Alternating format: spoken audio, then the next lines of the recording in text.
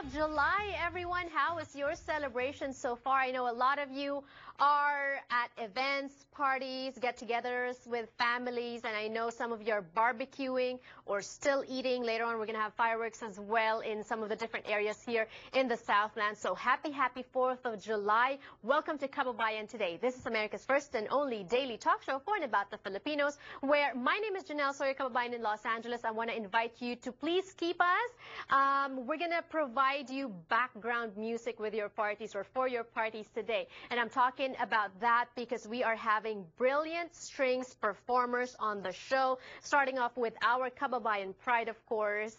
Abe, hello and welcome to Kababayan today. Hello. Great to be here. The last time that you were here, Abe, you were on your way to a competition in Washington, D.C. And I remember that was such an accomplishment for a Kababayan like yourself. What was it like? Tell us about it. It was a once-in-a-lifetime experience. The competition you're referring to is called the Thelonious Monk International Jazz Competition, which is the world's most prestigious jazz competition. It was held in Washington, D.C. Semifinals were at the Smithsonian Museum, so I got to perform there. What a trip! It was great. It was amazing. And then after that, semifinals after that?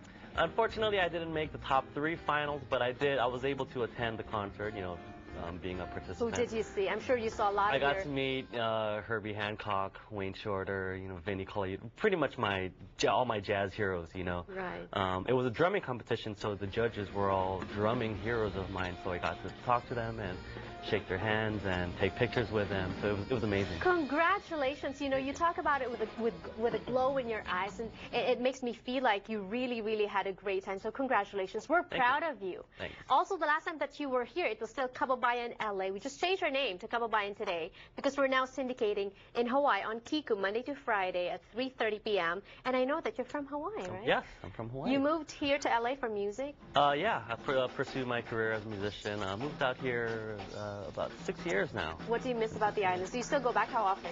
I go back fairly often still for work and to visit my family. Most thing that I miss is the food.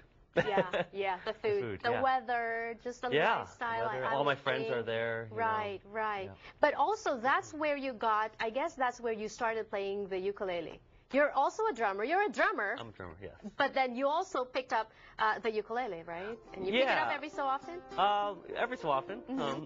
But I actually picked up the ukulele and started getting serious about the ukulele when I left Hawaii. So it was one of those things where I gained more of an appreciation of where I come from when you actually leave, you know, your home. Right. So, you know, so I was living in Boston. I was in college at the time, and that's where I picked up the ukulele so I could play those familiar songs that I grew up listening to. Because it brought you back closer to home, right? And you shouldn't stop playing because you're an amazing drummer, but an equally amazing ukulele player. If you don't believe me, watch this.